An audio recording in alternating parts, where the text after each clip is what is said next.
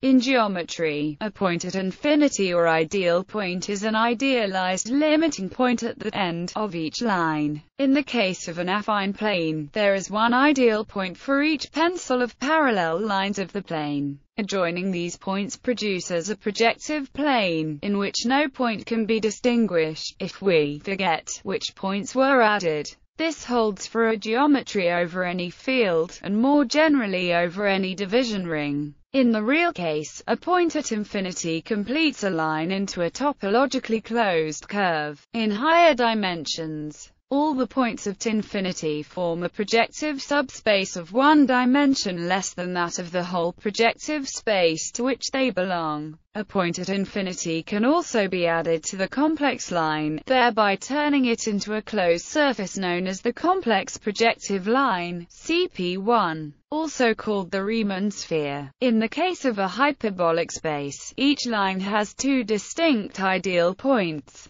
Here, the set of ideal points takes the form of a quadric. Affine geometry. In an affine or Euclidean space of higher dimension, the points at infinity are the points which are added to the space to get the projective completion. The set of the points at infinity is called, depending on the dimension of the space, the line at infinity, the plane at infinity, or the hyperplane at infinity. In all cases, a projective space of one less dimension. As a projective space over a field is a smooth algebraic variety, the same is true for the set of points at infinity. Similarly, if the ground field is the real or the complex field, the set of points at infinity is a manifold. Perspective. In artistic drawing and technical perspective, the projection on the picture plane of the point at infinity of a class of parallel lines is called the vanishing point. Hyperbolic geometry. In hyperbolic geometry, points at infinity are most times named ideal points other than in other geometries. Each line has two points at infinity.